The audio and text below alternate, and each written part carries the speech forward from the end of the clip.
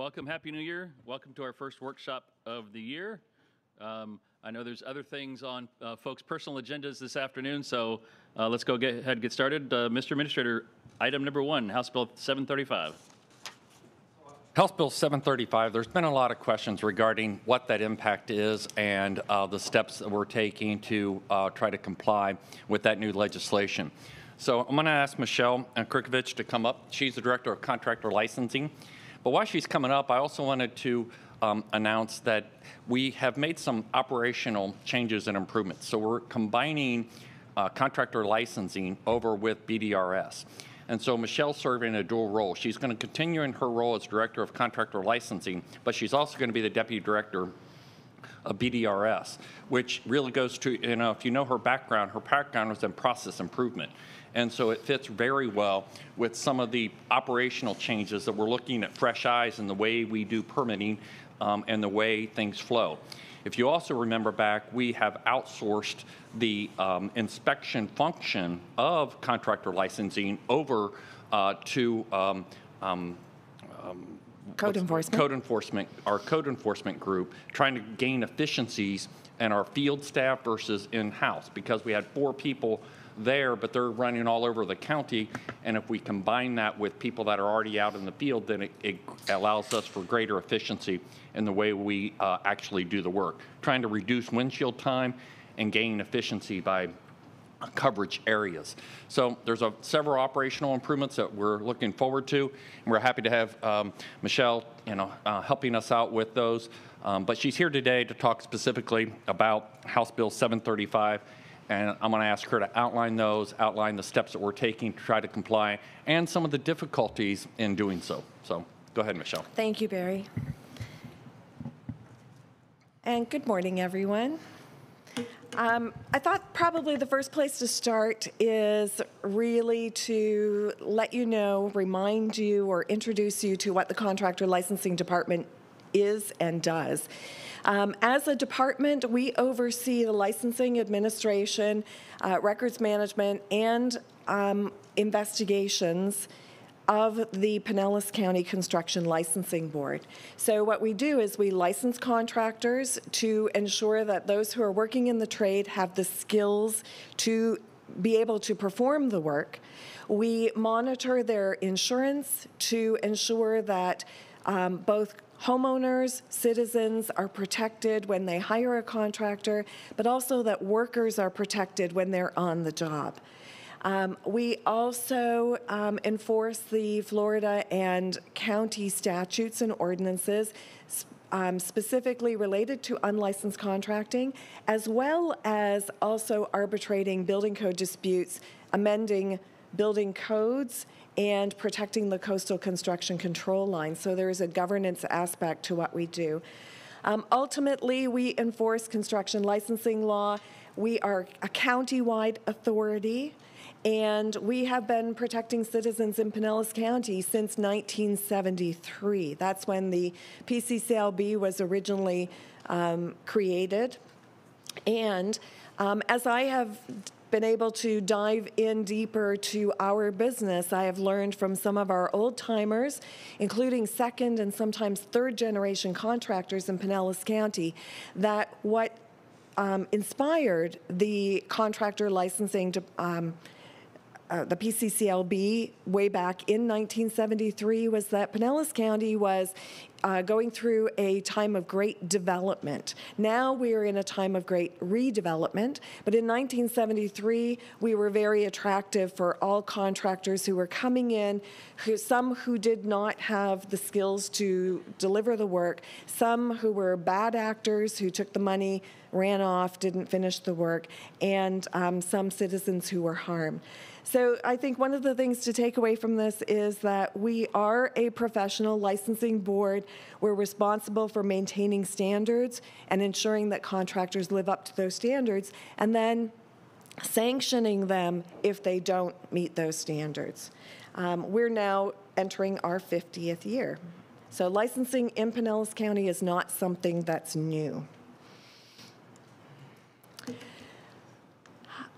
We currently have 18 specialty license classifications. There are 41 classifications that are dictated by the state, and 18 local specialties. Among those 18 specialties are approximately 1,400 licensed contractors who are in a variety of locally dictated trades. And each of them, every contractor who comes to us for licensing, has to go through a rigorous process to get their license. They have to have the prerequisite construction experience. It must be verified. And in a case of some specialties, it can be as little as 1 year of experience. In other specialties, like a plumber, that requires 8 years of work in the field before you even qualify to sit for the examination. Every applicant must provide a background and credit history. They have to pay for, study for, and pass their trade examination plus a business law exam. And I have actually been in examination review meetings, in particular where we've invited some applicants to come in for an interview with our exam committee. I have seen grown men cry when the exam committee has approved their application for licensure, because it represents such an opportunity and hope, and it's the chance for them to work for themselves. In many cases, some of the applicants have not finished high school, and this represents opportunity. And I'm always reminding our staff that we're not processing licenses. We are offering hope and opportunity for entrepreneurs. The earliest licensed specialty contractor who was affected by House Bill 735 was licensed in 1982. So he has been practicing in the field, in the trade, in Pinellas County for 39 years. And the most recent was licensed last month. So you get an idea of, the range of experience. And all of these contractors are working compliant with construction licensing law. These 1,400 contractors represent about 11% of the total field of contractors that we license. So we license about 14,000. It's just over 14,000, and these 1,400, which if you do the math is 10%, but it's actually 10.6 when you look at the absolute numbers. So what about House Bill 735? I did have the opportunity to sit with Commissioner Eggers and to give him a deep dive, so thank you for inspiring this opportunity to be able to speak about it at a higher level too. House Bill 735 was signed into law last June, and it in effect eliminates all local specialty licensing effective July 1st, 2023. And the rights that were granted to the PCCLB to licensed contractors are granted under the Special Act, which we refer to as 75-489 under the laws of Florida. That is a state statute that gives us in Pinellas County the authority to issue these local licenses. Then House Bill 735 basically contradicts those rights and supersedes those rights and has eliminated our ability to license those specialty contractors. But it is also the Special Act that gives us our authority and duty and requirement because we are county-wide, for all municipal building departments, including Pinellas County Building Services and St. Pete Beach Building Department, it requires them to confirm the license status of any contractor before they issue a building permit. And that is also a state statute, and it is reiterated under the Special Act. So what that means is that there is a direct relationship between when a building permit is required for construction and the licensed contractor who can perform that work. And one of the challenges that we have identified, and we identified prior to the adoption of this bill.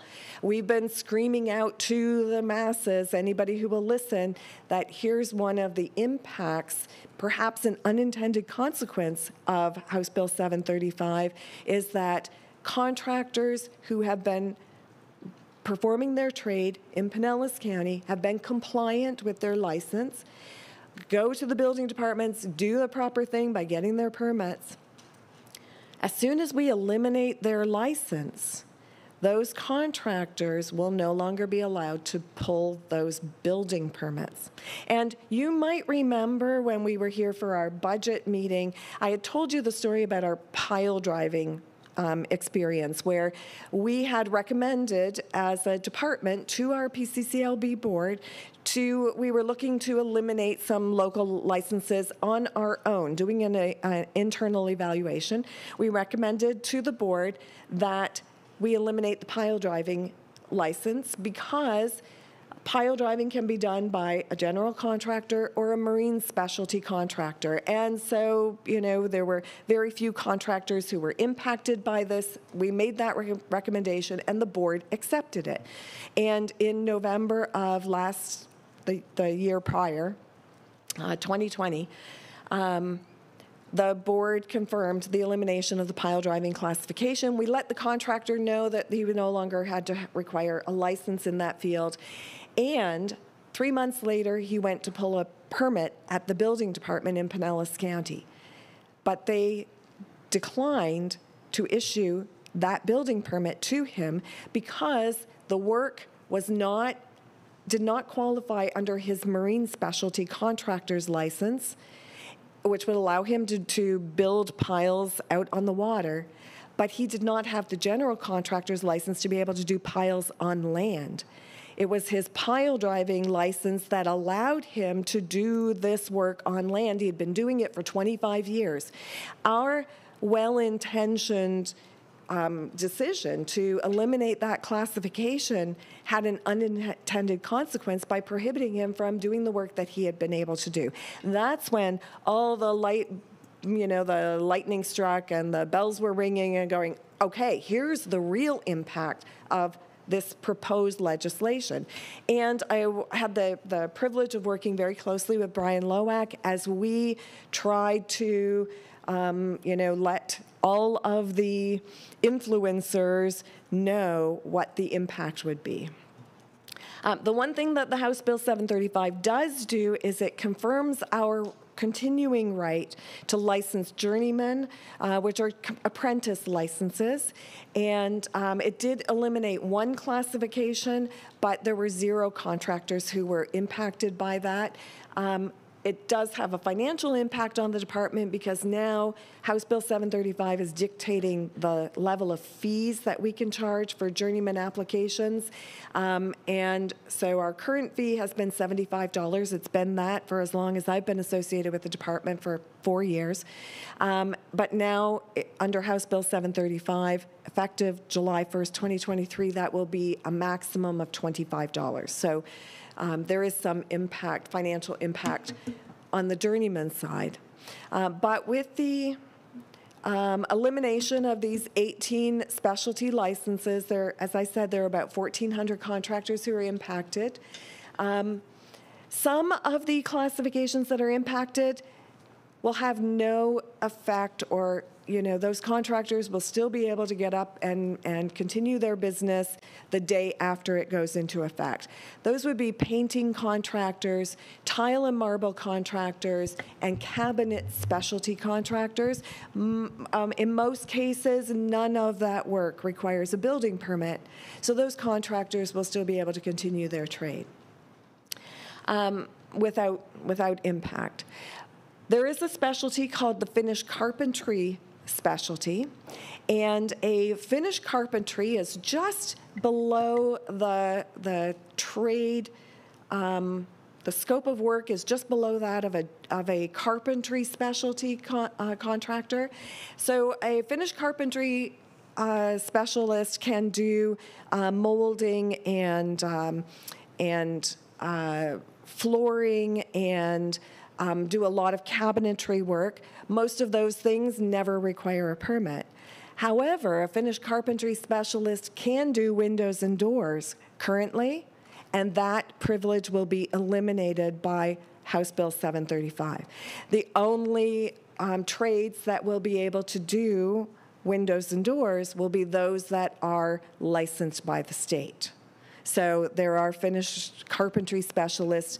We have 247 of them. I cannot tell you how many of those do windows and doors, but if any of them do, their ability has just been eliminated. The other thing that we have done to look at what the potential impact is of this bill is I did a complete survey of all of the building departments across Pinellas County. Of course, Pinellas County Building Services is consolidated, has consolidated and is performing building and permitting services for a number of the municipalities.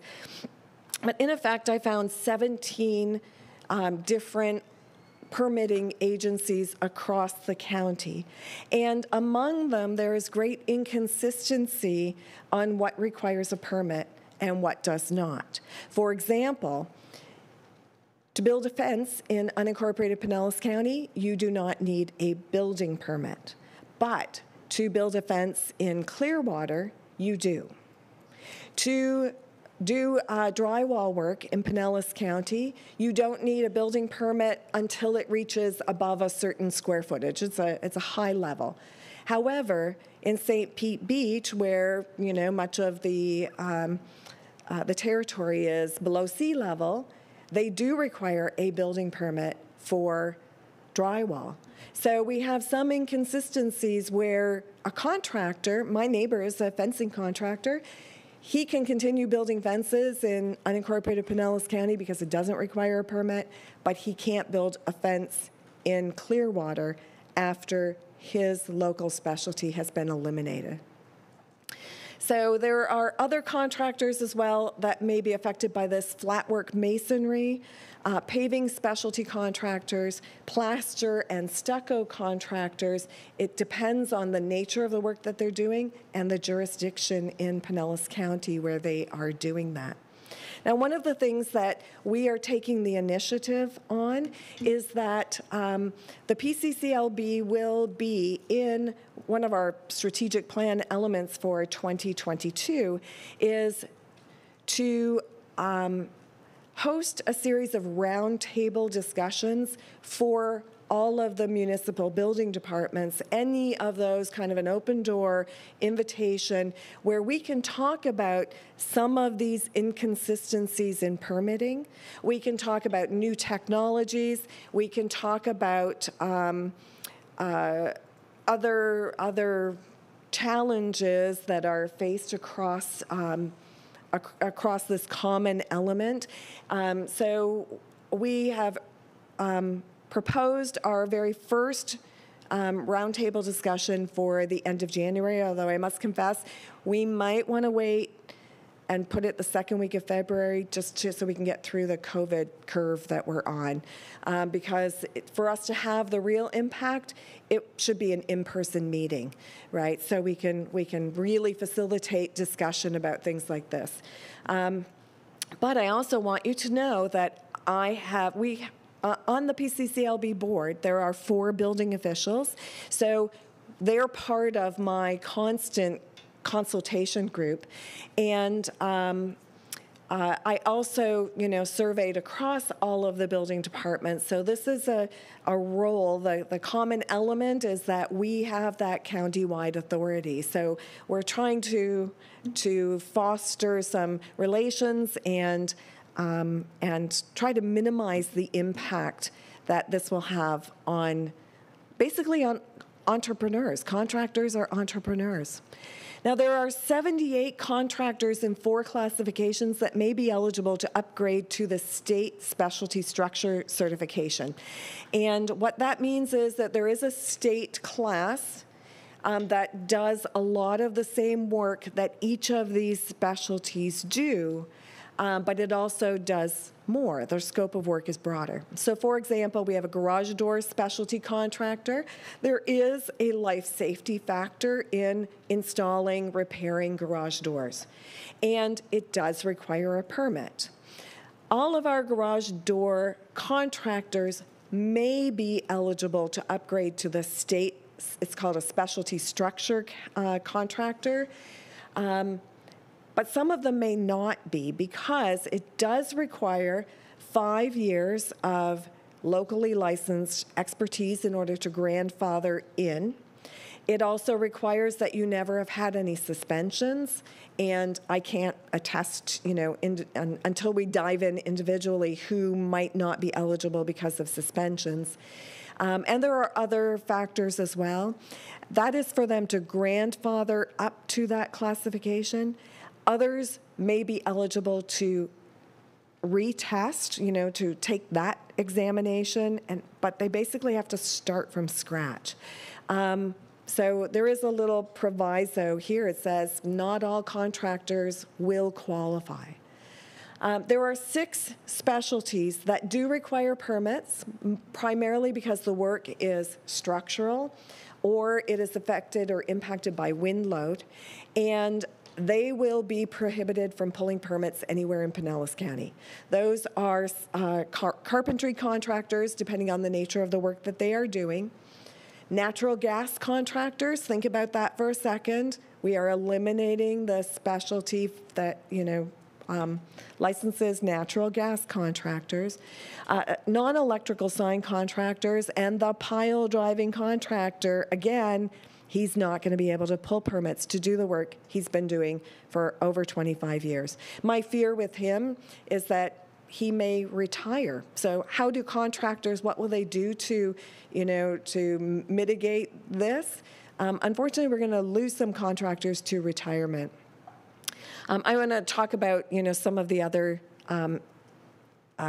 repercussions in 1 second.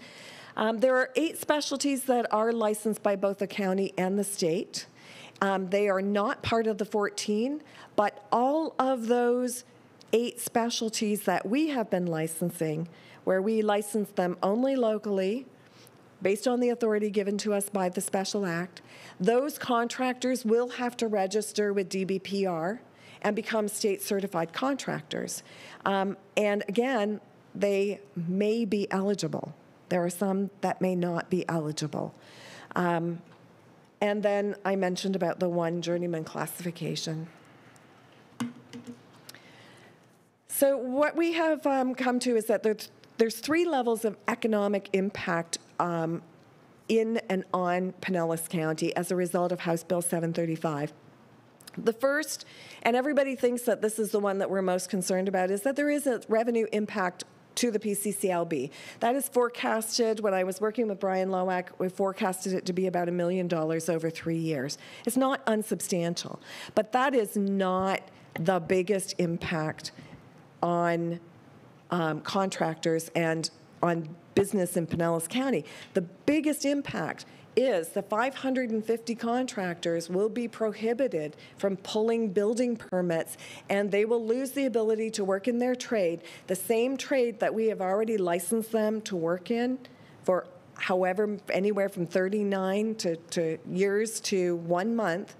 Those contractors will not be able to perform their work.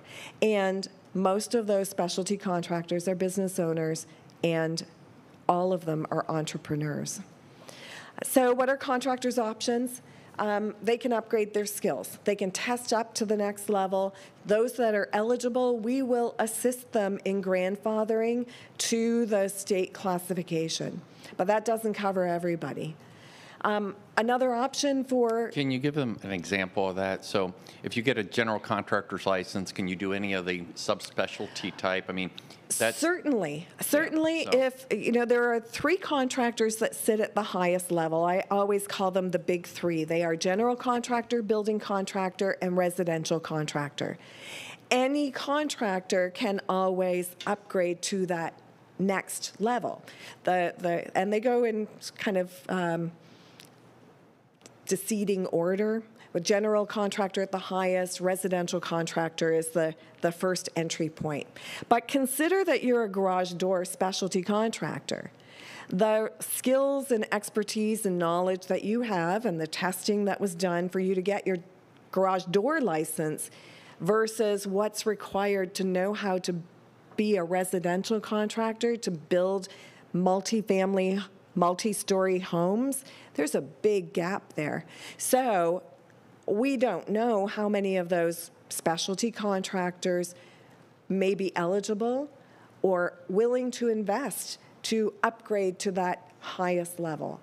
Now, some of them can, so I talked about some of those who can upgrade to the state specialty and the structural. So that garage door contractor, he may just have to expand, a little greater knowledge to also know how to do aluminum siding as part of that structural license that's at the state level. But it is beyond the scope of, their existing training. But it is an option. Upgrading skills for a contractor is always an option.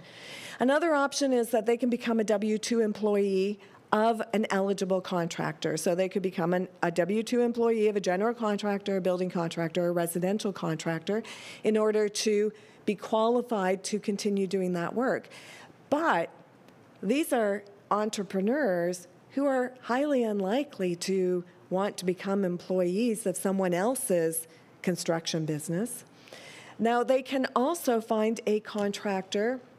Generally, again, it's one of those big three, to qualify their business. That's what it's referred to in the trade, is to qualify their business, which means that they work under the authority and supervision of one of the big three contractors.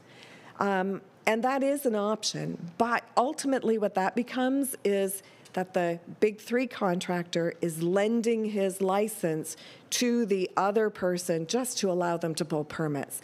There's unlikely to be that direct supervision requirement. And what it also means is that there's an extra level of profit taking, right? Because now you have to pay that GC, let's say $100 an incident or $700 a month or, whatever the going price may be. That is going to be passed on to consumers. So my fencing neighbor, he could find a residential contractor to qualify his business that would allow him to continue to pull permits everywhere in the county. But the GC really has just lent his license. Or somebody corrected me once when I said that. They said, you mean selling their license, right?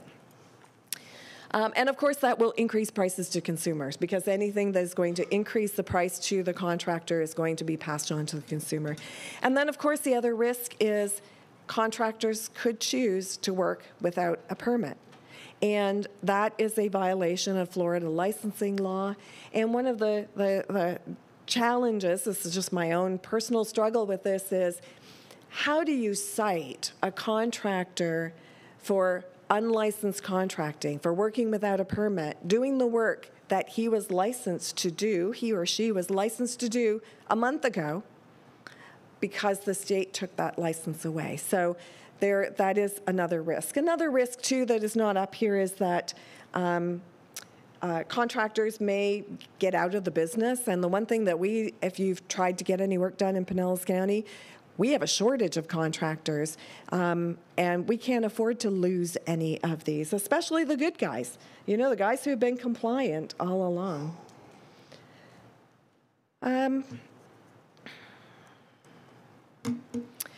So how are we helping the contractors prepare for change? Well, we are providing resources, recommendations.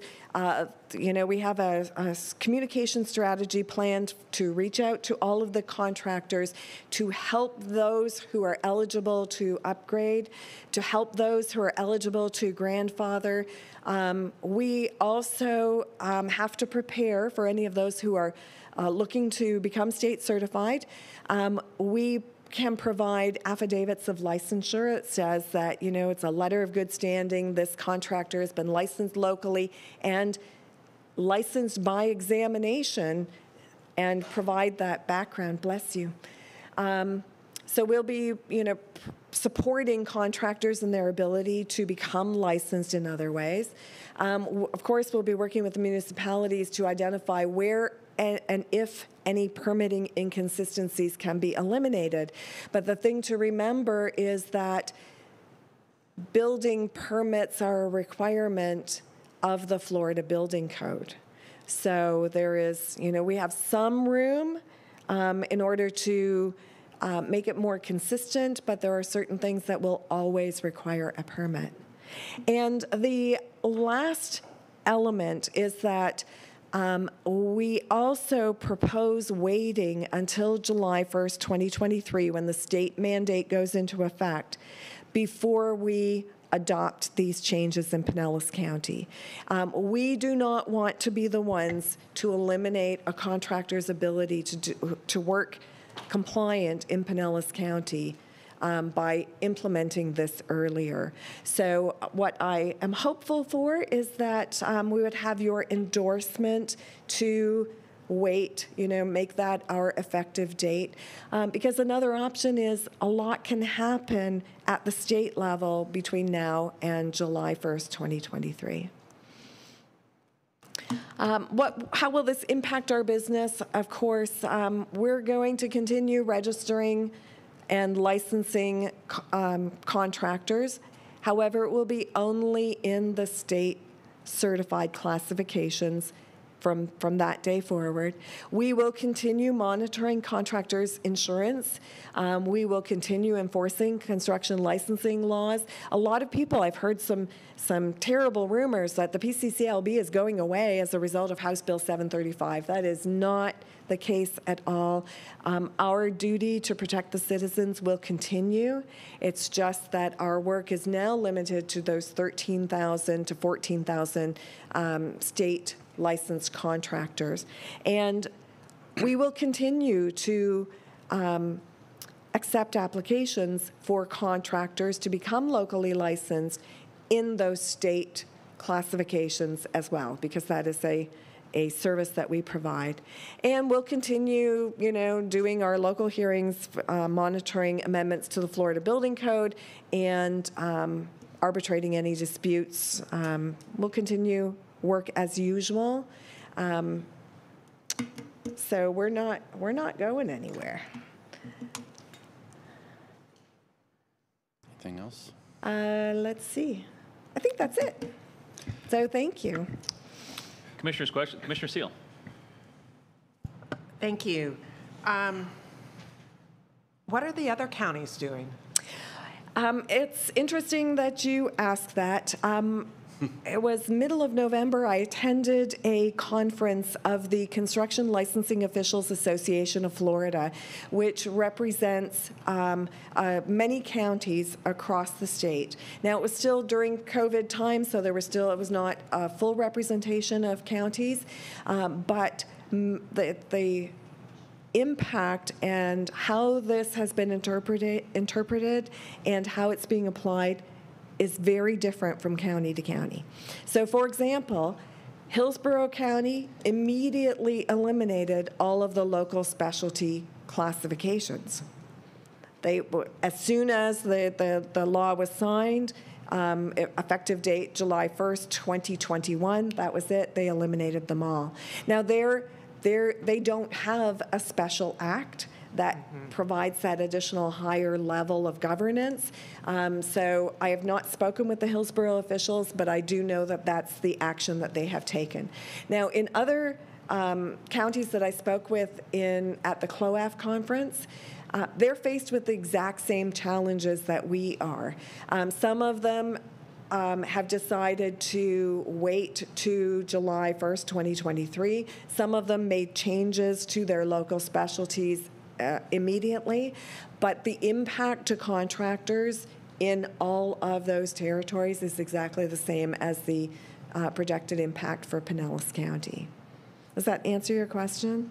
Yes, to a certain degree. So let's use Hillsborough as an example. So if they don't have the PCCLB like we do in the Special Act, then just the state then decides if they have workers' comp and they have liability insurance, and the state checks for that or not? The state does check for that when you make your initial license application, and that when you do your 2-year renewal, they would also confirm that. But they're not checking, you know, in the middle of your insurance year to make sure that your policy is still in effect.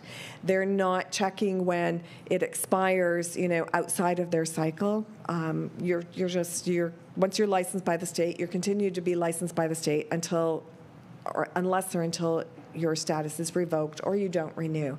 Now, what Hillsborough did is not unlike what we are having to do, which is we published something on our website that was inspired by what Hillsborough had published as well. And that shows for each of the specialties, if a permit is required, what will be the minimum standard that is required from that point forward. So the example, let's say for somebody who's doing windows and doors, that you will have to be a residential building or general contractor in order to pull a permit to do that work. So eliminated the specialty and now made the standard so much higher. So they published a list that is very similar to the list that we have currently published on our website as well. It says, if this, then that. If you were doing this and the work requires a permit, you will now be required to be either this, that, or the other. Okay. Does this affect the coastal construction? No, line it does at all? not. It does Okay. not at all. But that's within our special act that gave us ability to keep it where it was and to govern it. I know that was a big deal to all of the beaches. Absolutely. Yeah, it is not impacted by that, and our role as the custodian of that will continue. Okay. Because the other option I was thinking about was, well, maybe we should just get out of the business. Well, here's the thing is that Because it's going to start costing us money from the general fund, I would predict. how would that, I don't Well- see a correlation with that. Well, no, Well, back if to you're your, going to lose to $1 your million fees. over 3 years. To your fees, that is something we have to look at. And so for, you know, general audience, this is a self-supporting group, you know, so they live by the fees that they charge. It's like the building department. You know, the cost of the service is borne by the fees. So that's something that we have to look at. We But it's have only done 11%, but right. go ahead. We have done models to forecast, and yes, $1 million over 3 years is substantial, but it is not our primary source of revenue. We earn our revenues from 3 sources, and as Barry said, I call us an eat what you kill department. We earn revenues from licensing, the majority of those being state licensed contractors, right? They have to register with us. The second is that we earn revenues from citations that are issued for unlicensed contracting. That is a significant part of what we do, is the enforcement and compliance part of enforcing construction licensing law. And the third aspect that where we receive our revenues is from issuing expired permit violations on behalf of building departments. So a contractor he doesn't close out his building permit in a timely manner, then that permit comes to us through the building department. We issue expired permit violations on behalf of 5 jurisdictions, Pinellas County being one of them. And there is a $300 violation for not closing out your permit properly. And the second part of that is that you are required then to go close out the permit, which then generates revenue for the building department and gets the work inspected and resolved. Our revenues in the past year were impacted by the fact that building permits did not expire during the COVID period, but all of the building departments are now getting back into and taking care of those expired permits. But that's also some of the reasons for looking at the ways we can most efficiently run the department and, try to increase the way in which we coordinate the application of services versus, the way we've traditionally done it, so. Commissioner Eggers. Michelle, thank you. Really appreciated when we had the opportunity to speak down at your office. And obviously this set off alarm buttons for me because you're talking about people's livelihoods being affected possibly. And at the end of the day, also, our residents may be hiring people to do work that aren't insured. So, those are two issues I think we need to be at least aware of, at least letting people know that there's maybe a category of contractors that you yourself are going to have to check on that. Absolutely. It does put the onus on consumers, on citizens to. So both aspects concern me a little bit. Just to make sure I'm clear, 90% of the contractors will still go through the same process that we are now. That's correct. Okay, so they're going to be insured, they're going to still get licensed, we're going to make sure that they have all the appropriate licenses and that kind of thing. So we're talking about these 1,400, less a certain number that, as you said, can get the license at the state level. Right. The forecast is that approximately 550 of those 1,400 are those who will be impacted. Yeah, and I'm glad you brought up the shortage of contractors because that really is a concern that we're having. I mean, I was talking to a chief this morning about a fire station that they're talking about building.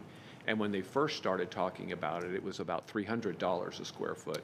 And now it's going to be $600 a square foot for the construction of their building. Now, they may have to put it on hold and wait till prices come down. It's about availability of talent and the raw product availability. Materials. So it's both, both issues. But so it's alarming to think that we might be putting certain people out of work at a time when, I mean, for them themselves bad, but also for the fact that we need more contractors. We need more contractors. So that does concern me. To the areas that we're talking about, and you all are reviewing what might be needed. So they come in, these folks that are no longer licensed come in for a permit. Are there some of those areas that we're continuing to explore that may not, that we're saying don't require a permit, but you still must come in lieu of getting that permit, you still must come in and show us that you're licensed and, or not licensed, but that you still have insurance? Is there a way that we can still do that minimal check? So in lieu of a permit. So what I'd like to do is kind of separate the question. There are some contractors who do not require building permits, but do require other types of permits. For example, a driveway contractor may not require a permit to do the work. Under the Florida Building Code, they don't require a building permit, but they may still require a right-of-way permit or a zoning clearance or a habitat permit, if it's impacting trees. Those do not require licenses. So a contractor who has that residential driveway business will still be able to do their work. So that addresses a certain portion of your question. The second part of it is, let's talk about that drywall contractor, for example, where you don't need a drywall permit in unincorporated Pinellas County, but you do in St. Pete Beach. That's what we hope to facilitate, foster those conversations to say, what is their interpretation of the Florida Building Code that is making them interpret that they require a building permit to do that work. Yeah. And so we're hoping that by having already identified where the discrepancies are, that we can help to, maybe the word is negotiate, or help to eliminate, find some standardization in the interpretations, and especially where there is no life safety issue. I mean, think about like fencing that you mentioned, that for some reason cities feel that they need to, whether they want to or whether they think it's dictated by the state building code, and we don't require that, at least if it's 6 foot. That's correct. 8 foot we do. Exactly. So I think there will be some opportunities where we can eliminate that permit requirement.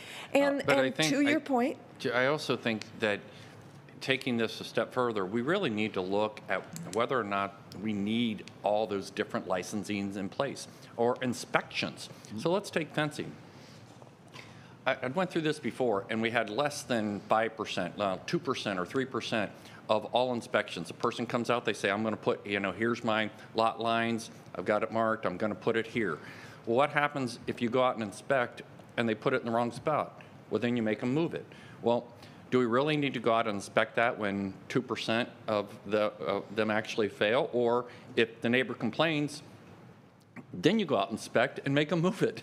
Or do we need to inspect every single one? So that's the round table that I think will have those discussions about those different areas, because that would, if we can free up building inspectors, we all know that we're having trouble hiring enough building inspectors, getting out to contractors in a timely manner. Maybe there's some things that we no longer need to do that'll make our whole operating department more efficient. But that's the roundtable discussions about that, to kind of go through those and see if we can get consistency and make a determination. Yeah. Now, and I wanted to say to that point, that's a great idea. I'm really excited that you're going to be doing that. I was just talking to a contractor again this morning. He said it's so frustrating to go around this county and do work because there's, well, he said 40 different organizations. You pointed out 17. I said it was, well, there's no more than 24 cities in the county's the 25th, but certainly there's a lot of them, and they have to go sometimes to one place for a fire code issues, and some place to, go to a building department. So it's really confusing. To the extent that we can do any of that, I think that's a mountain to climb, but at least some of that will be an improvement. So kudos to you. And if we can extend the time to 2023, that allows our folks to continue making a living and allows our residents to continue being protected, I'm all for it. So thank you. For I me, appreciate from my that. perspective, and I just think that's something. I think the option of giving your contractors your license to a general contractor is probably 0%. I've talked to a number of contractors, and they say, it's tough enough to keep control of my own people under my license because I have responsibilities. There is no way I'm going to give it to somebody else. So, That's one of the good guys. Yeah. The other guys are happy to Any sell way to their make some license, money. right? Yeah, I get it. So, but we have to consider all of those. So anything we can do to help out, anything we can do to minimize permit requirements, I think continues to extend people's livelihoods. But the unknown piece to all of that is still this insurance thing. So I'm still concerned about folks that go onto people's homes and they are uninsured. And if something happens to them, I'm talking about these 10% numbers, the 10 or 11% or less, maybe 500 out of the 1,400. That our residents, we need to make sure that it's buyer beware. We are not checking on insurance. You need to do that. And I think that that is part of our communication strategy, is to work with communications to spread that word about, here's where licenses are required. And in all of these other trades, make sure that you check their qualifications, check their references, ask specifically to see evidence of their workers' compensation insurance, ask to see evidence of their general liability insurance, and that we do that to educate consumers to help themselves. I also had been consulting too with Doug Templeton of Consumer Protection, because they have a vested interest as well. We are frequently, when we get a complaint about a contractor and about the workmanship or the character of a contractor, that's where we have authority. But Consumer Protection gets that same complaint because the contractor took off with the homeowner's money and didn't perform the work. So we often share information and resources, and part of the story that we need to tell is that Consumer Protection includes an aspect of protecting yourself. And when things go really wrong, if they're not licensed, then you do have and that as an option. My last comment was going to be towards that, which is the fact that we currently, if I'm not mistaken, through the licensing process, we check for felony issues. So that if you have a contractor coming out to your house doing work in your house, in your home, you at least know that there's been a background check, and that they don't have a felony. So you have a felony, you don't have a felony, and you're insured. and at least you have that minimum level. Then, as you say, even then, you try to get references and recommendations. Right. But I do think that's another element that at least it's going to be buyer beware kind of things. But anyway, if we can extend the time, try to reduce the permit areas, but making sure somehow that we try to check on the insurance and then let our residents know what the change is and it's coming, I think will be critical pieces of all this. So, but thank you for bringing this to my attention. Appreciate it. Thank you for the opportunity. I appreciate it, too. Commissioner Gerard? Well, I think most of my questions have been answered. One of my questions was, how do we sustain it monetarily if we're not charging licensing fees? But it sounds like we're already talking about that. But do we see any possibility that this could change in this session? Is there any support from like state contractors associations or anything? I haven't seen any specific evidence.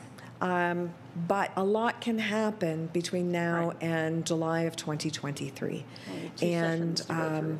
And I have heard rumors, but I've not seen anybody, or I'm not aware of anybody stepping up to challenge the existing legislation. But Brian's on top of that. Yes, of course. Together we are. Well, yeah. Okay. Commissioner Seal?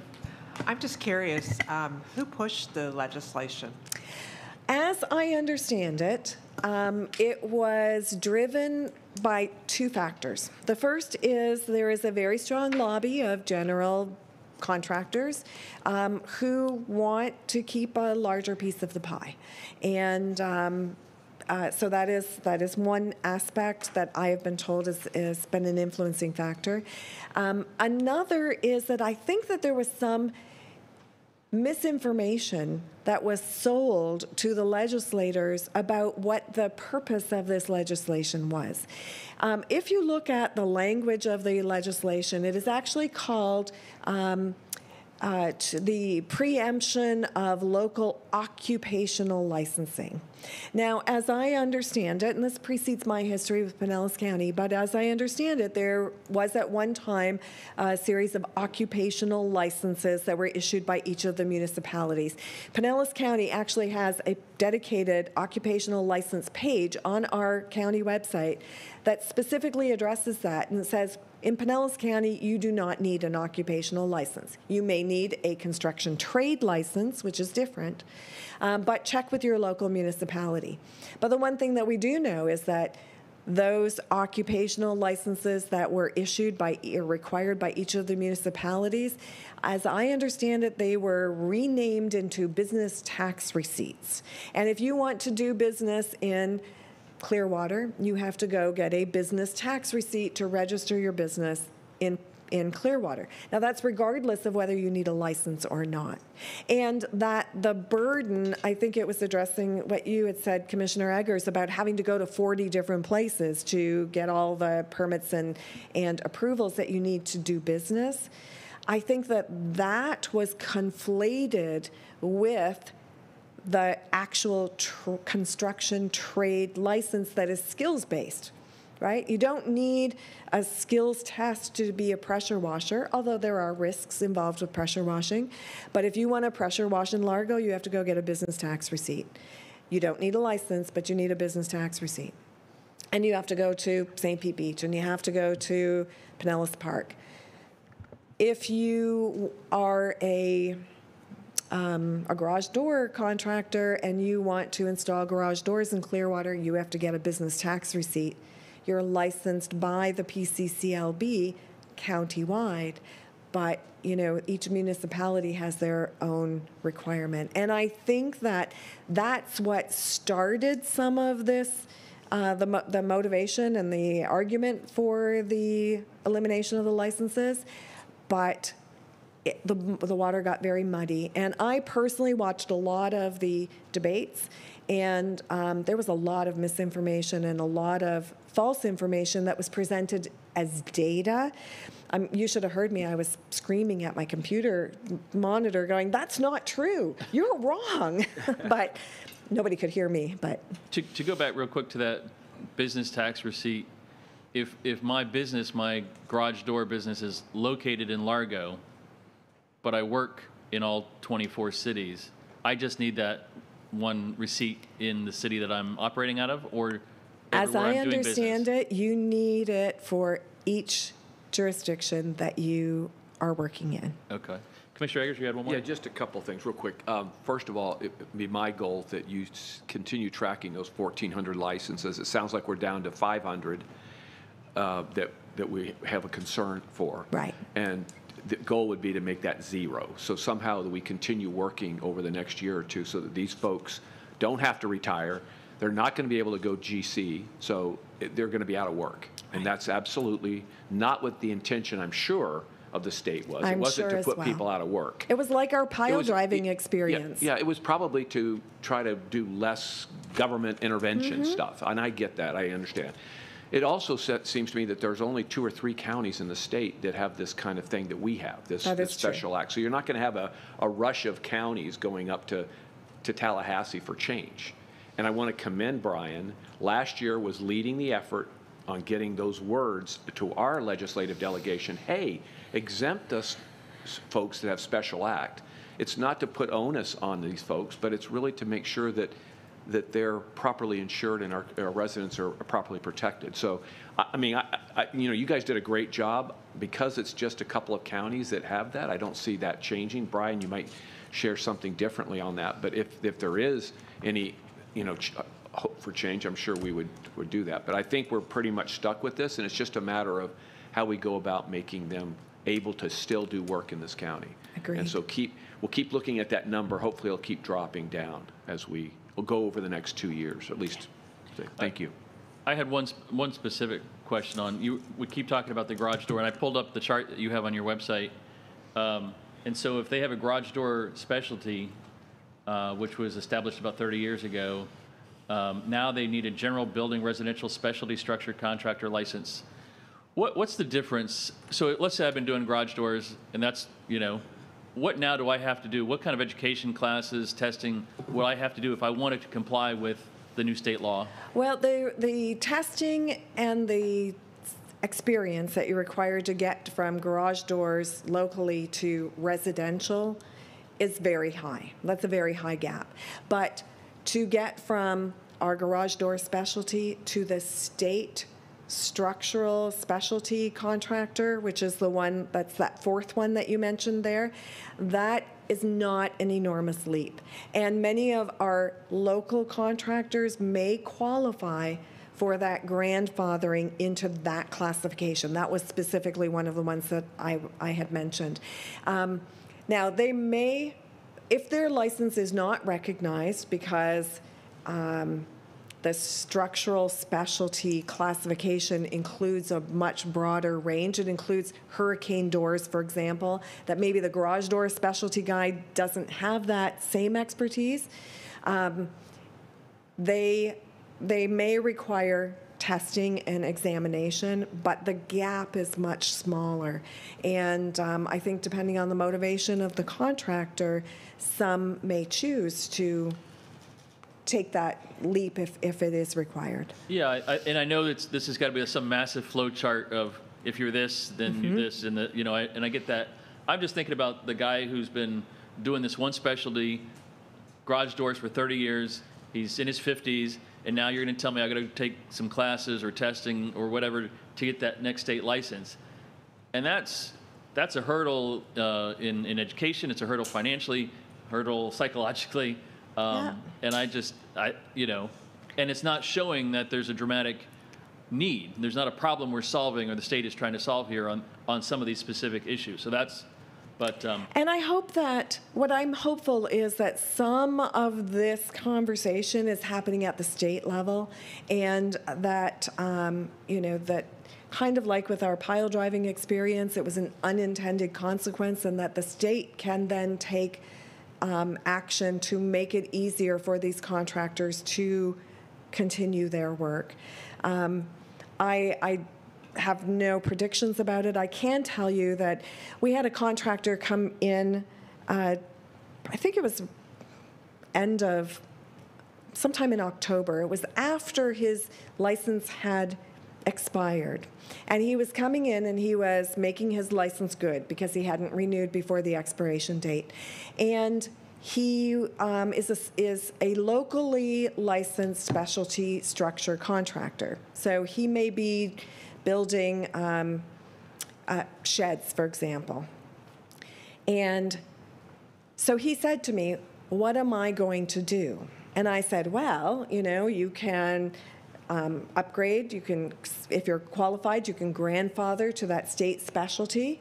You can write your commissioner. You can call your local senator. There are all these active ways that you can become engaged. And I wanted to cry after my interaction with him, because he said to me, he said, you know, my mother just died. He was probably 55, 60 years old. He's the man that you're talking about. He was in front of me. He said, my mother's just died. My father just died. My wife and I just got separated. I'm finally getting ready to get back into business, and now they're going to take my license away. What am I supposed to do? And it was, you know, I will do everything that I can to help you to get there. We're going to give you a letter of good standing. We're going to give you the shortcut link so that, you know, to get you to the application form. We're going to help you get there, but you're going to have to do this on your own.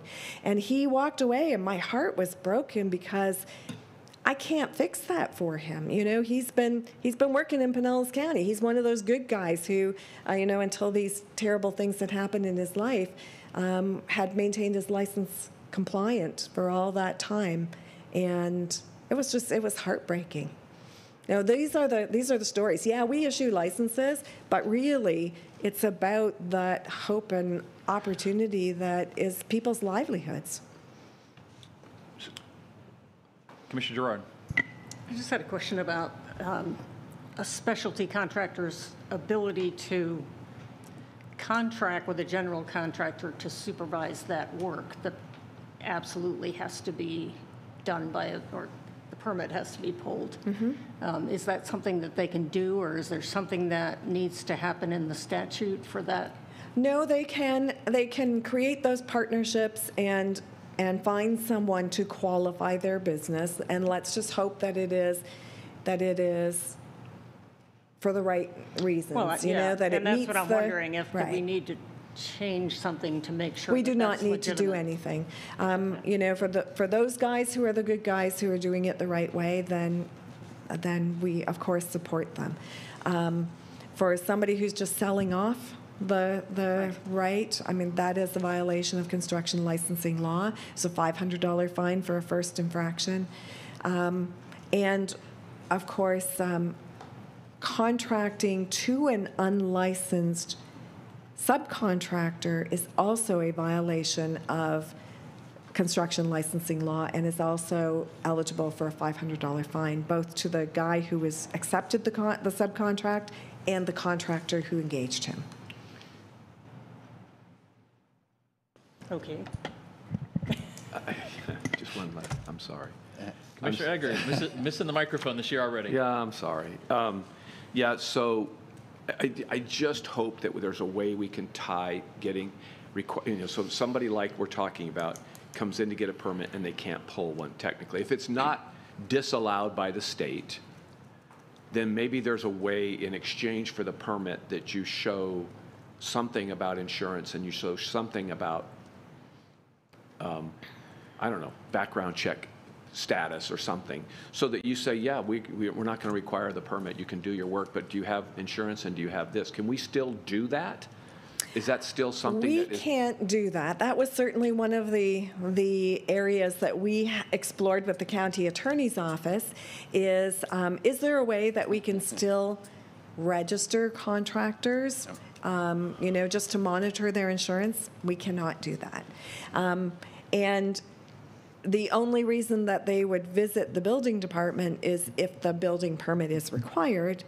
And if the building permit is required, then that contractor must be licensed, and we perform that service on behalf of all of the building departments. But if it's required under state law versus local. There's two different things, so I didn't know if maybe. Not in the, yeah.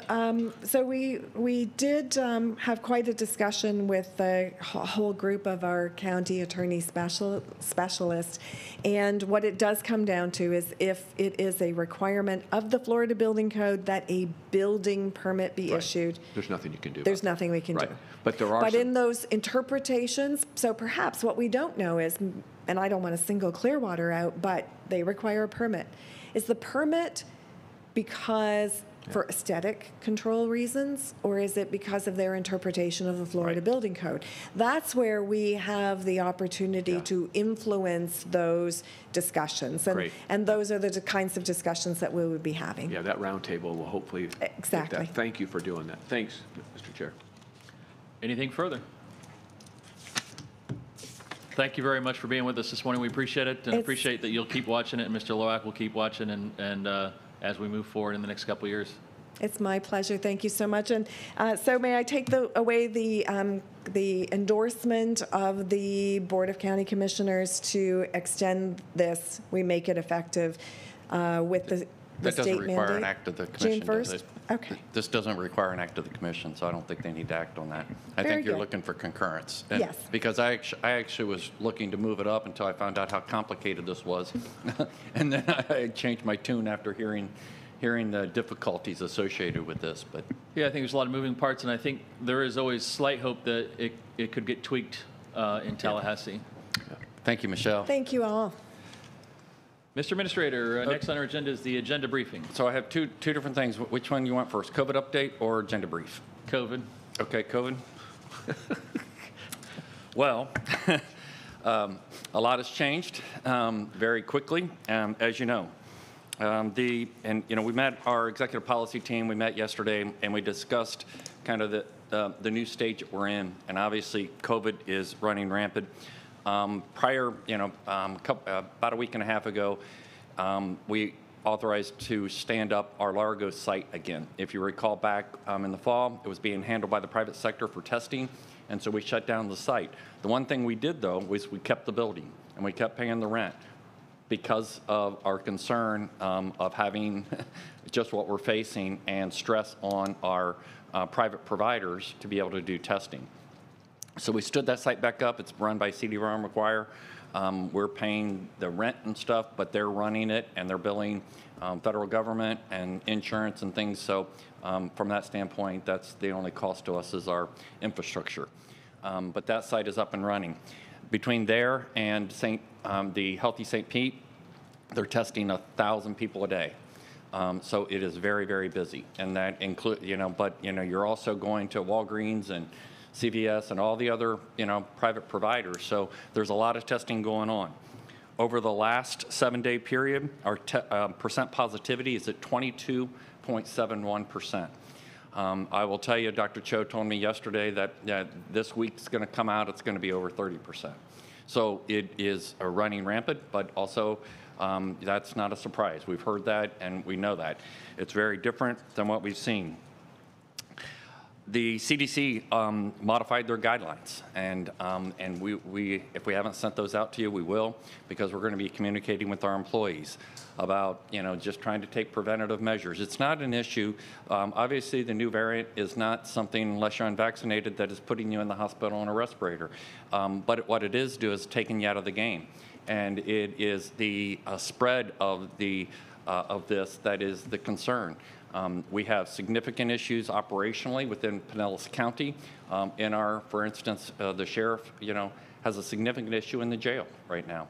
And if staff is out, guess what? Then other staff have to cover those shifts. It's the same way in any type of, essential function out there. It's a staffing issue as much as it is managing, the COVID itself.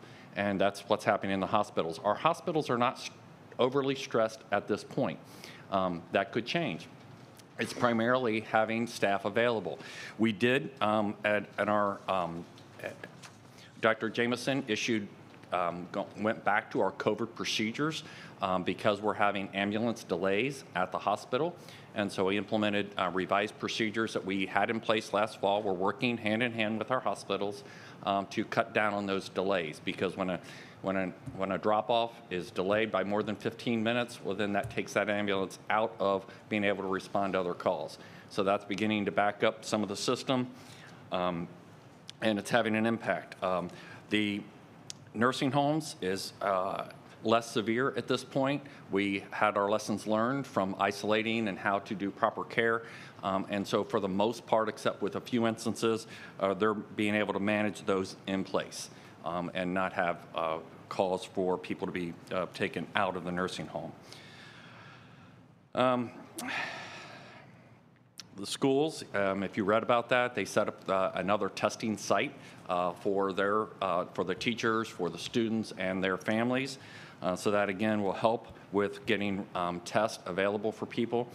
And the monoclonal site is still open until January 31st, but we're encouraging people to check the website. That is obviously state-run and state-controlled, and so that it's scheduled to end on January 31st. That'll be up to the state whether they continue that or not. The booster is very effective.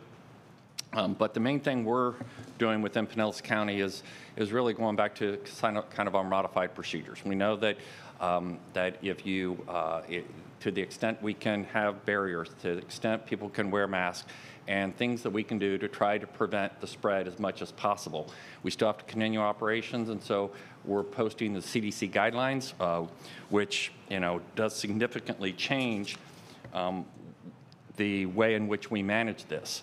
So the CDC guidelines, if you test positive, stay home for 5 days. If you have no symptoms, after 5 days, you can leave the house, continue to wear a mask for an additional 5 days. That is the CDC guideline. If you were exposed to someone, but you have been vaccinated, will then wear a mask for another 10 days and test on day 5. So there's some modified procedures that we're going to continue to push out and try to keep our staff safe. It's really a staffing issue, but it is having an operational impact. Be happy to answer any questions. Questions? Commissioner Eggers?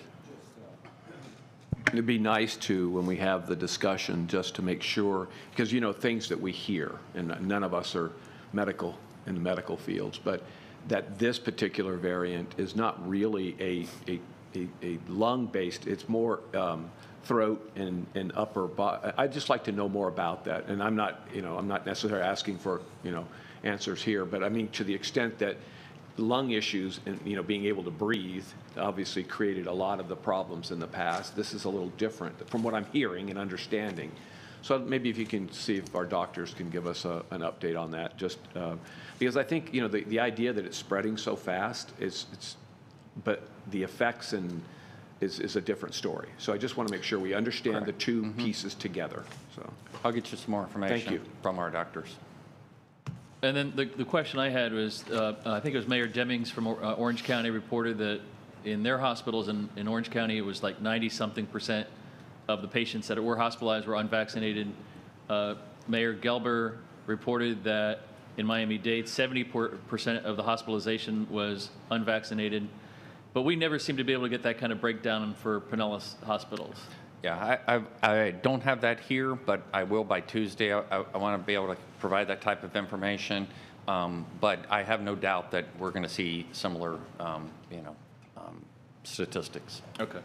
But on that point, I do think that there are some of the issues that have come up that in some cases for people that are vaccinated, it's so minor that some people are even asymptomatic. Yes. But some of those vaccinated people are getting it too. So it's not like singling out unvaccinated. It's about vaccinated getting it, maybe less in a milder form.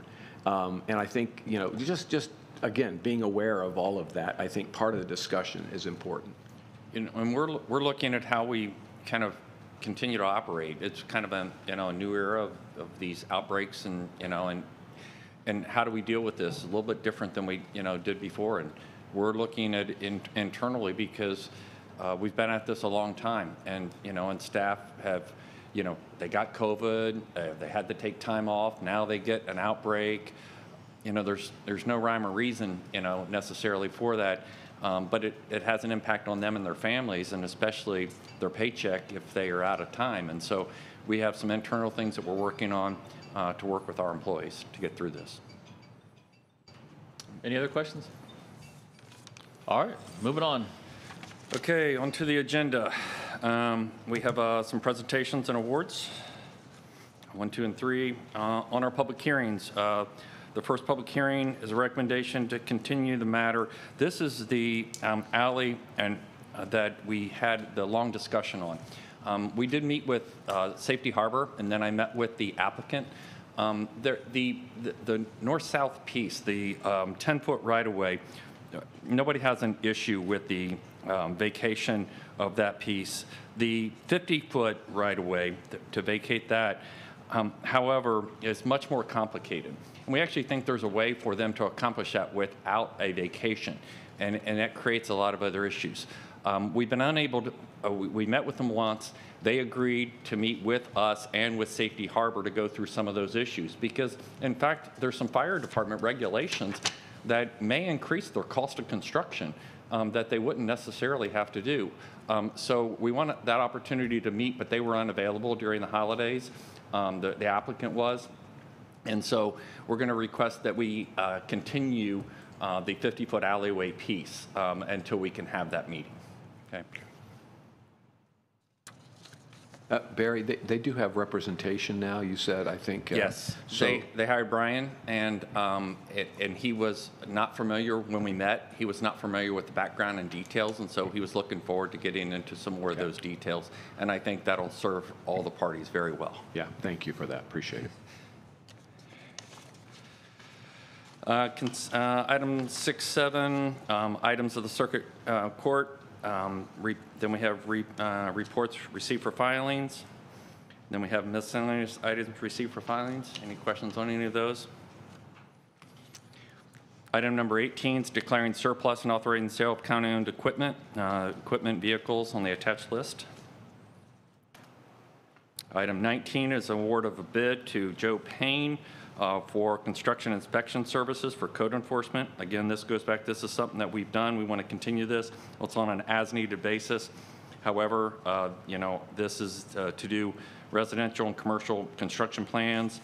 And that's probably one of the biggest areas that we're having is in the review of the plans. But it also provides inspection services where we have the staffing issues and to keep the workflow going. Commissioner Steele. Yes, are they our current provider? Tom? Yes. I'm looking And up the did their staff. price I go thought up? so. I don't know the answer to that. That's the reason I'm asking staff. Yeah, just a little bit, Commissioner. I don't have the exact amount, but it did go up slightly. Okay, all right, thank you. And well, Joe, while you're here, have we had any complaints about them? No, as far as I know, Joe Payne is a very good contractor. We've used them for the last five years, in fact. Okay. They've really come through. Thank you, Joe.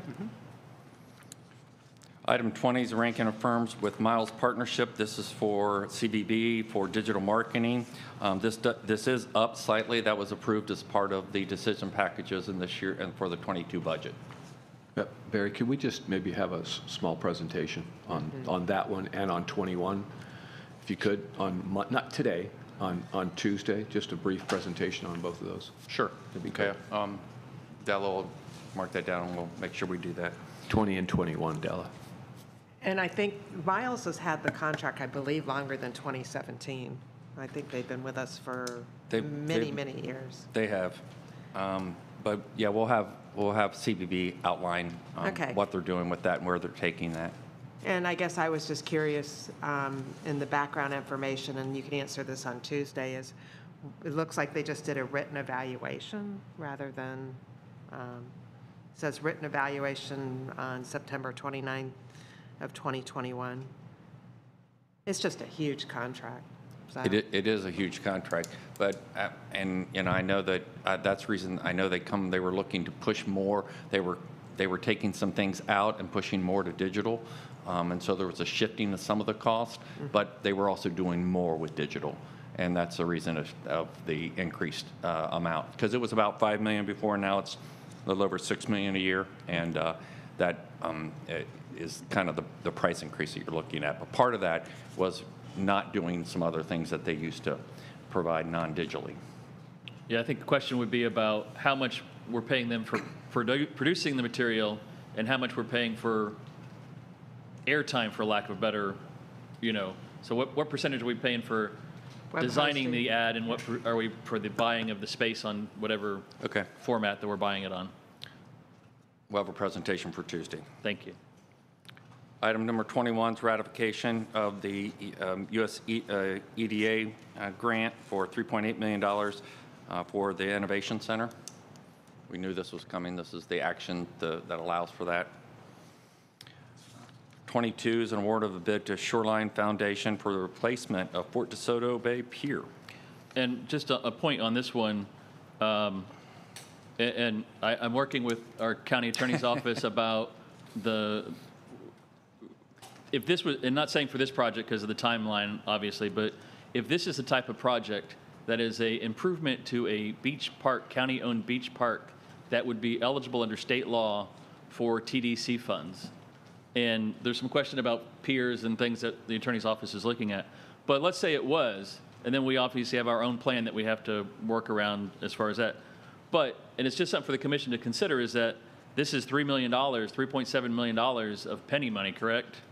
And so if we were eligible to use TDC funds for that, doesn't take a change to state law, doesn't take a long process of going through the whole plan, but it's $3.7 million when we're going to have 13 million at the end of this year, 30 million at the end of next year that we don't have encumbered yet, that then we could take in the penny and slide over to some non-TDC fund that would be an infrastructure that we've been talking about for years, as far as we need more money over here and we can't spend this over here. Anyway, it's just something I want you to think about, because I'm going to be talking about that a lot with the TDC this year and seeing what we can bring forward. So just want to make that point where we're on that agenda item. Item 23 is ranking of firms for professional engineering services pertaining to brownfield environmental assessment and restoration and remediation services. These contractors perform a variety of work, brownfield work, some asbestos investigation and remediation when necessary.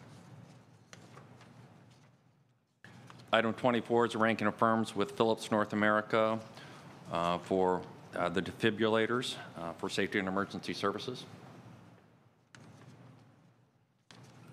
On to the regular agenda. Item 25 is purchase authorization for heavy and light duty vehicles. This is really the heavy duty vehicle piece of that that was not ready when we did all the light duty vehicles and stuff at the last meeting. Item 26 is a Florida Job Growth Grant Fund application. This grant application is for the PIE to request $10 million in state funds, and that has a county match. I'm sorry, Commissioner Seal. I just had a question on this, is if we have a dollar value of what the land's worth at this point, and whether we could sell it. For all of ARCA? Mm-hmm. I'll ask that question. I don't know the answer to that. I mean, it's a big parcel of land and might be worth more than us putting more money in it. Airco.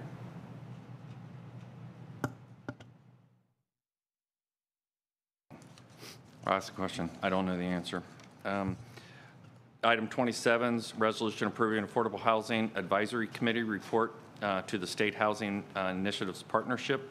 This is a requirement, and the advisory committee makes the recommendation to you for approval. This is something you appointed many years ago.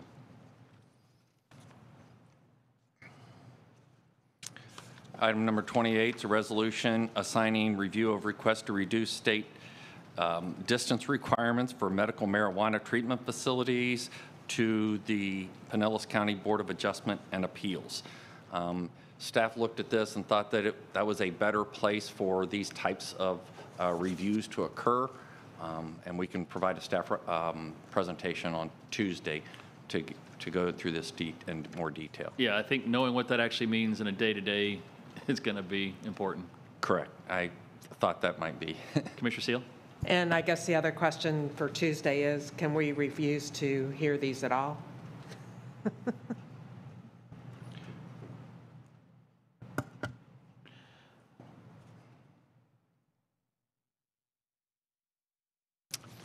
I have staff available on Tuesday.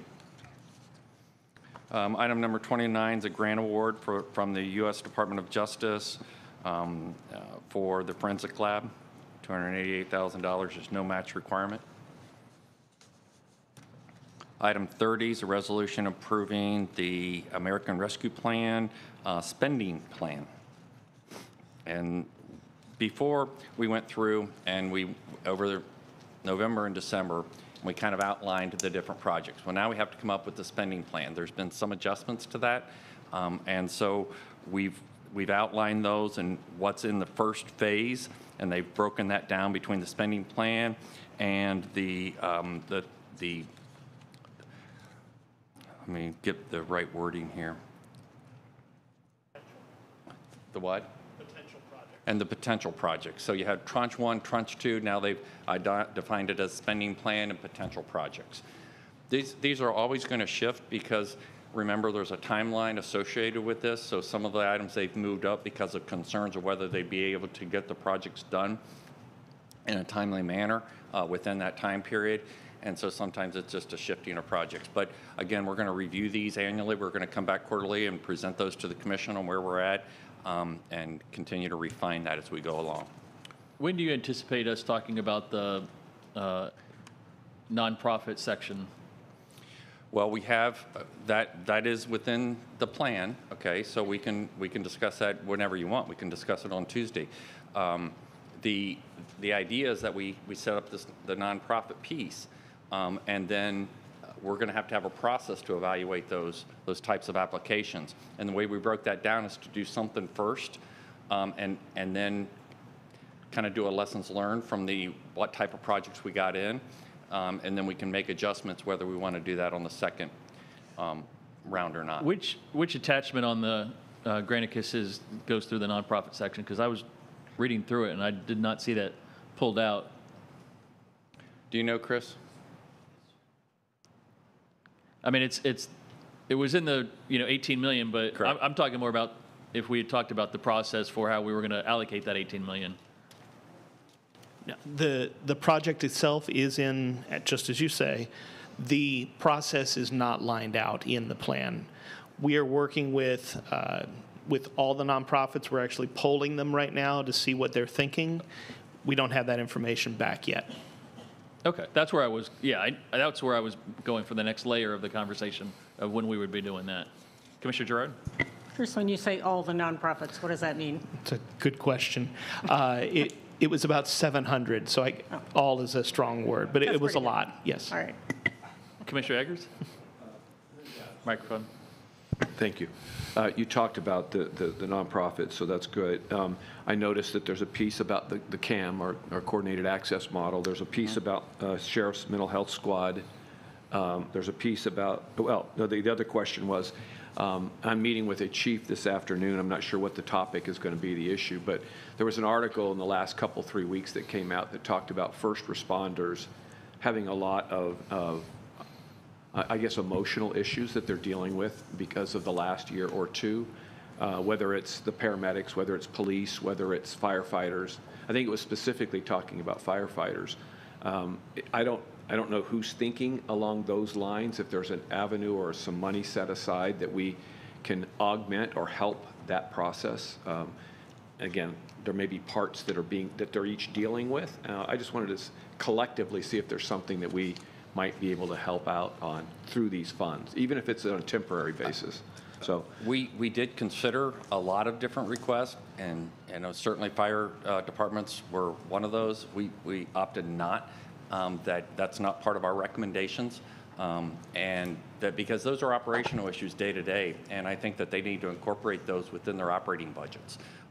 So for instance, like on the mental health side of the sheriff's office, it's really a funding issue. We're using some of these funds, but we've earmarked and set aside dollars to where we can continue those programs in the future. So we didn't do anything that was a short-term type operational thing. We were trying to go to capital.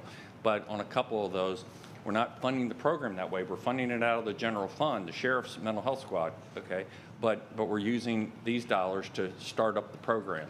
And then we have set aside capacity to continue that on an ongoing basis. Yeah, and I get that, but what's happened the last 2 years and what those folks have been going through, those aren't normal operating procedures, so that's why I was asking the question. And it wouldn't be necessary, it's kind of and I don't know the terms, so I'm just throwing the terms that, PTSD or whatever they've gone through and what they're dealing with. So as long as they're getting the help that they need and we don't think that there's a short-term role for us, fine. But I just want to make sure that we've at least looked at that and make sure that we are getting the care, or at least to the extent that we can help. I don't know what the individual needs are. We didn't open it up to all the fire departments because some are municipal, some are independent fire districts. The municipalities get their own funding, so we didn't open it up because when we opened the door, there's so many needs and so many different types of requests, and from a management standpoint, it was very difficult. Well, I think you just said it, Barry, that some of those places are within cities and they have their own ARPA funds. There are some of these fire departments that are within the unincorporated, and maybe we should look at them a little differently. That's all I'm saying. Yeah. I know that they're all independent, quote, independent groups, but They they're do, still and they have their within. own operating funds. And so from like a standpoint of the sheriff's office, we're taking care of the sheriff's mental health needs or those types of issues operationally. When we open it up to say, what other needs are out there, that's a pretty wide door, and it's very hard to manage and report that. And so, again, I'm not saying that the need isn't there. I just think that, that ARPA funds isn't the best way to address those. Okay, well, we might respectfully disagree on that because I think these ARPA funds are based a lot of things that we've gone through the last 2 years. There's other things too, and I just think we got to make sure that even if it's the areas that don't get that funding from cities, and again, I don't know what we're going to talk about today, but I'll let you know what I find out. But okay, yeah. So thank you. We're happy to talk individually about any of these. Thank you. And it would also be for organizations to come to us if they have a need as well, to initiate that request as well. Yep. But 700 nonprofits, I'm surprised I haven't gotten more emails. And that is the difficulty. There's so many different types of operational needs, and the biggest concern with the ARPA funds is the reporting requirement too, because it's not just that you have to do that; you have to have the infrastructure to get the reporting, and all that work done and reported back through the federal government in the way in which the act requires. So it becomes very, very difficult, and when you open this up administratively to manage it. Item 31 is change order to Keystone Contractors for Lakeshore Estates. I'm going to ask Jill to come up and talk about this. This is a very complicated project, and we ran into a lot of bad soils and other things, and so I'll just ask her to cover this project in more detail. Good morning, everyone. Jill Silverboard. Thank you, Barry. So this change order relates to Phase 2 of our Lakeshore Estates projects. We've completed Phase 1 and what we may refer to as sort of a Phase 1A, excuse me. We had to remove one street from the original Phase 1 project. We had a lot of performance issues. Y'all might remember you approved a change order for that one as well. I actually have a map that's not in your backup. If they can just pop it up there, maybe it'll help. So Phase 1 are those in yellow that you see. The yellow that's the cursor's on right now, that's the street that got removed. Phase 2 is in green. You see a couple of those fingers.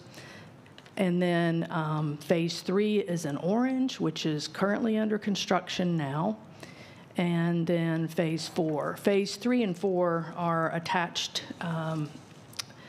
obviously, to the overall project, but are not part of this change order contract. So Phase 2 is requiring a change order because we discovered some really interesting conditions underneath all of these roadways. These roadways were not built by the county. This was a private development, and we, at some point in the past, took over maintenance responsibility, inherited them, and this is our first project to try to go in and correct roadway conditions and drainage. Because at the time this was built, drainage obviously wasn't the same significance that it is today in terms of our properties, particularly on fingers like this. So the change order actually does two things. It is going to address the corrections that are required to fix what we found underneath the roadways. I mean, we found entire cypress trees when we pulled up the existing roadways. The original contract anticipated that there was a shell base that we could simply reuse, and so that's not going to be true. We're going to now have to use gravel, and we've had to completely redesign how we're going to reconstruct these roadways at those locations where there's just voids. I mean, the good news is they were cypress, so the tree was still there. You know, had it been some other type of tree that had deteriorated, you would have had, sinkholes in the roadway or drops in the roadway in the past. So that is a big part of the change order. We've got a change now, and we're deducting the shell and we're adding the gravel. There's also a great deal of utility work that has been done out here. I'll start with water and sewer because it's the easiest, but our pre-construction inspections revealed some additional work to line some of the existing septic sewer lines. We also found that the water lines were only about 4 inches below, I think it was about 4 inches below the pavement. So we've had to go in and add shock absorbers between some of those areas, and then in some of the areas we had to correct the alignment of the water mains for fire protection purposes. So there's a fire protection component that's being addressed as part of Lakeshore Estates Phase 2 as well. So the complaint that we've had relative to this project, I want to try to get to really quickly, and I apologize for the yellow, green, orange, blue. That's all part of Phase 2. I was trying to identify which things we'd already finished. So yellow's done, green is done, and then orange is what we're working on now, and blue is yet to come. It's supposed to start a little later this year. So Phase 1 is actually is a completely different set of roads in the neighborhood. So this all is Phase 2. The phases on the left really aren't phases as far as the contract is concerned. That's correct. Okay. So I wanted to make sure, I don't think I was clear about that, and so it probably gave you the idea that there are 4 phases to this project. Thank heavens there aren't. Well, there's Lakeshore Estates Phase 1 that's completely finished, and then this, which has 4 sub-phases. Yeah, when I first looked at it, I thought that it was done, and then we're having to go back after we were done. Yeah, no. Okay.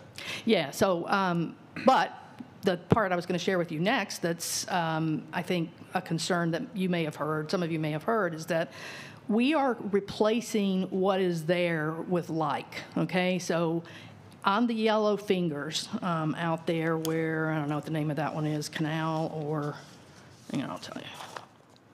Lakeshore Drive North, and please remind folks where this is exactly. I'm sorry, this is up in the Lake Tarpon area. And the neighborhood, I think, is fairly well known by the name, but there are multiple Lakeshore Estates areas. So this is North County. So if you look at the T for Lakeshore Drive North and then the other area we completed in yellow out there, the original construction included curb and gutter and piped drainage. There other portions, such as Lakeshore Drive for the blue that we haven't gotten to yet, were not constructed that way. They were constructed with a swell system, culverted driveways, and a swell system.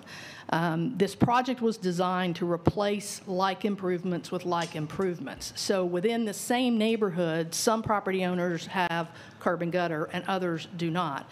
However, we are making significant improvements over what the current conditions are because this is the first time they've really been touched, that we've had a big project.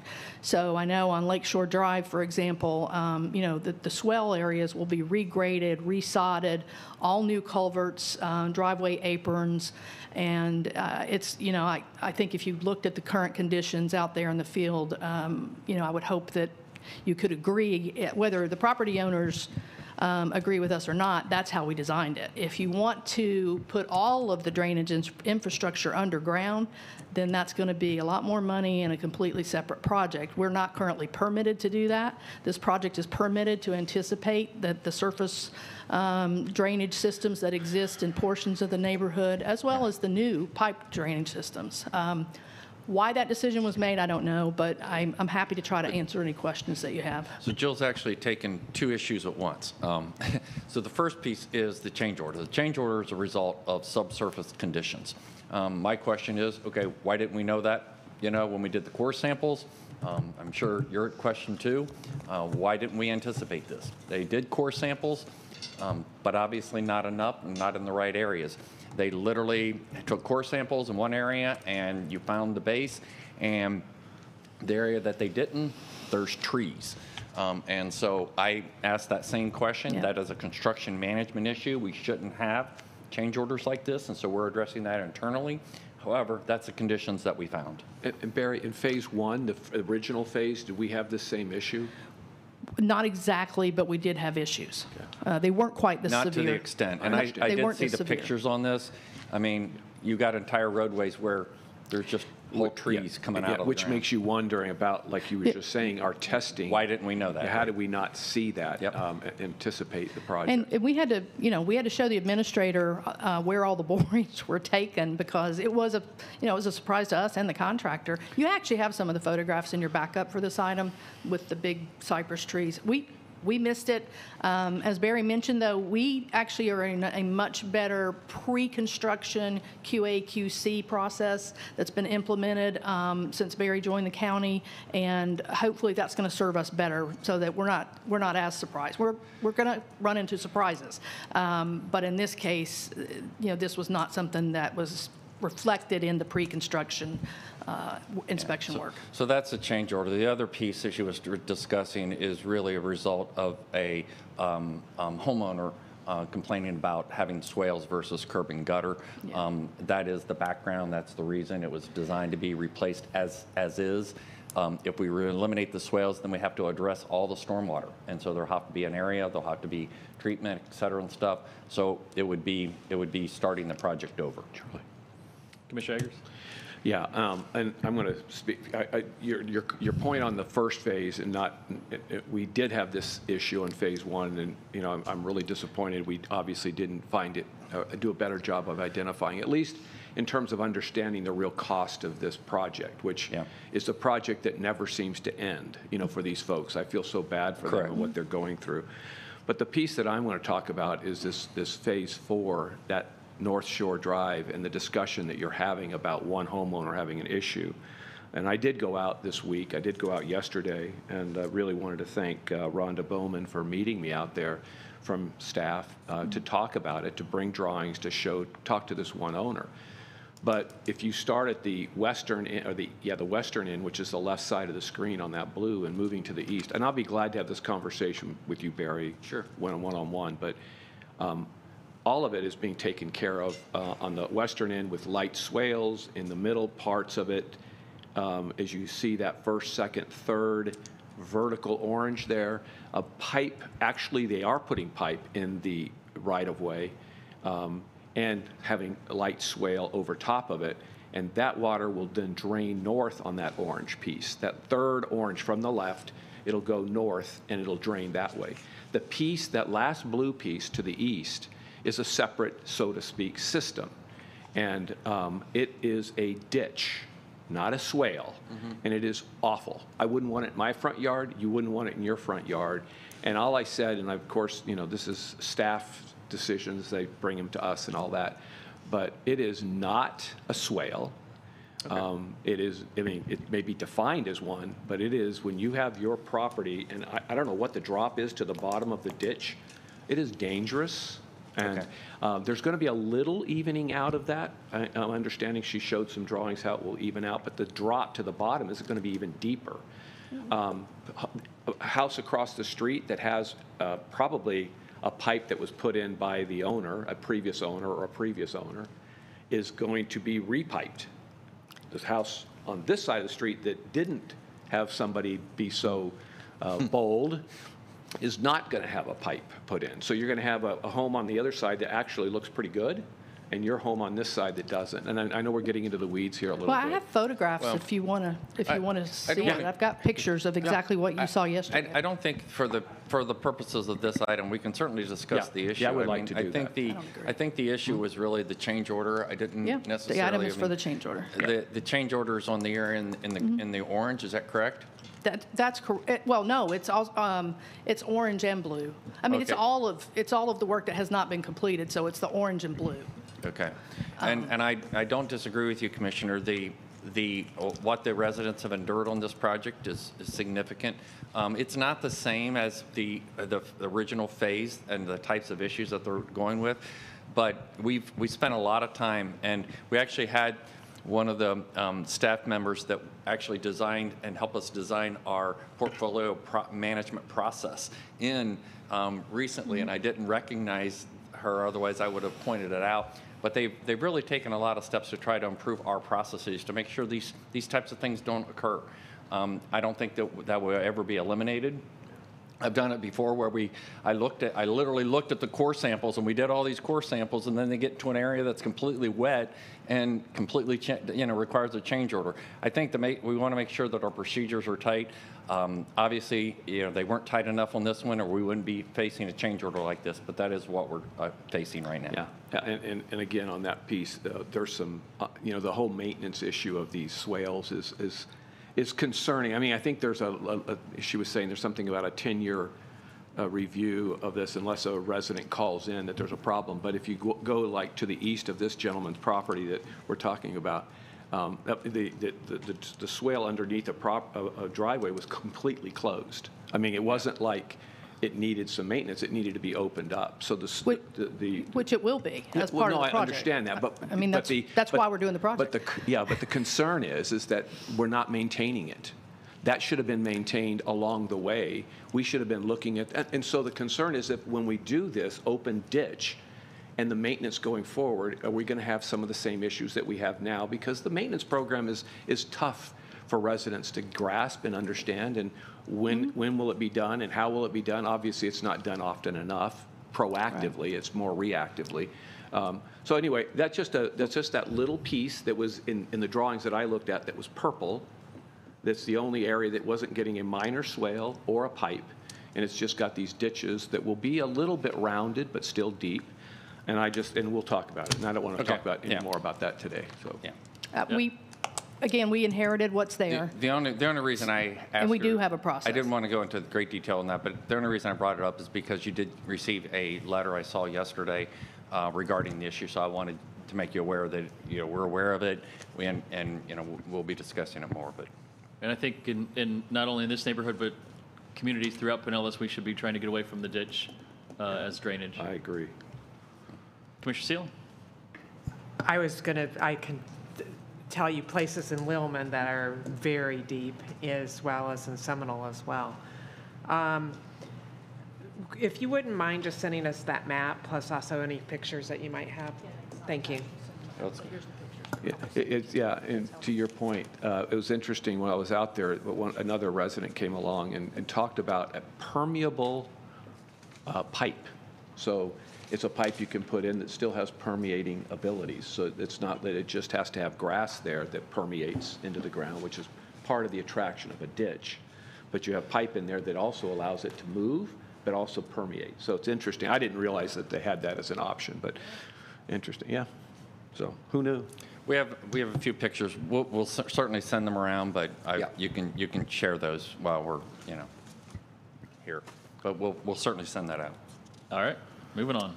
Okay, item 32 is a Fourth Amendment to a contract with HDR Engineering for the San Martin over Riviera Bay Bridge Development Environmental Study. So this contract's $54,000. Item number 33 is resolution providing authority to expand the areas of use for golf carts for unincorporated Palm Harbor. I know this has been through extensive discussion and review.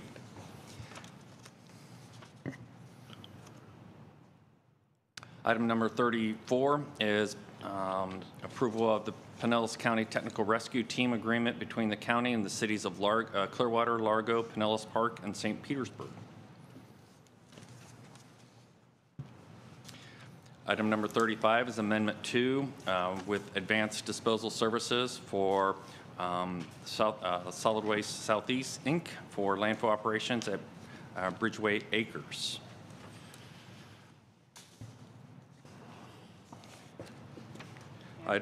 I plan to discuss this on Tuesday. And we're going to have staff available for Okay. that.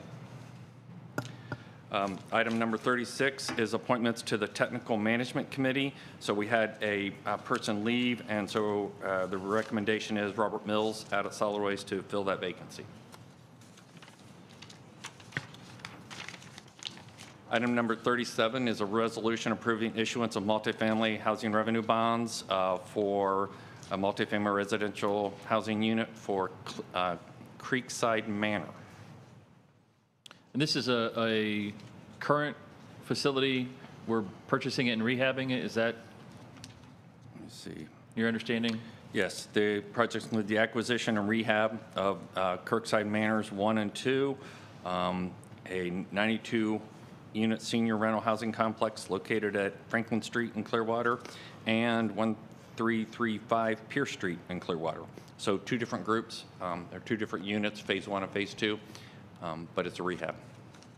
I think it just goes to the question that when I read it, it pops up of, and I know that we've done this a couple times where we've kind of, because some of these are so old, they need, I mean, it's Correct. basically needs to be a complete fresh start.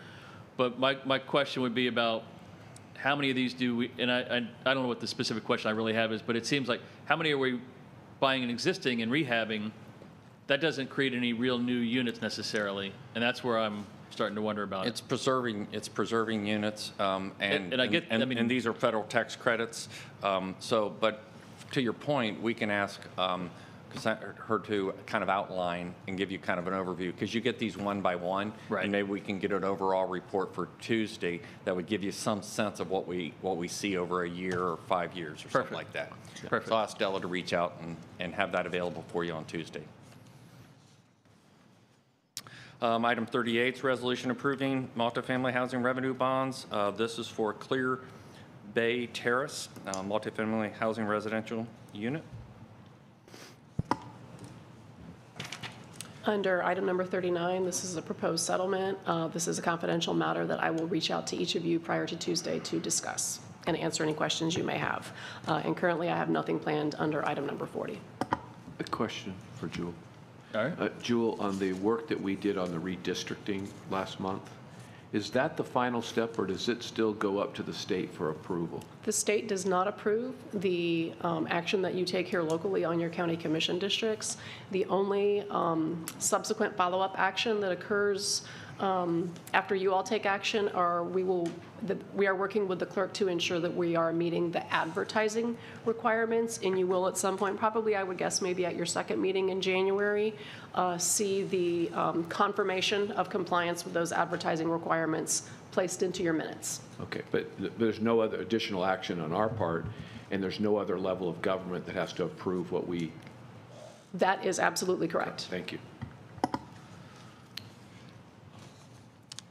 Item 41 is County Administrator's Report. I'll have something for Tuesday. And then the commission has an appointment to the Palm Harbor Community Services Agency by Commissioner Justice. Item 43, County Commission new business. I've been informed that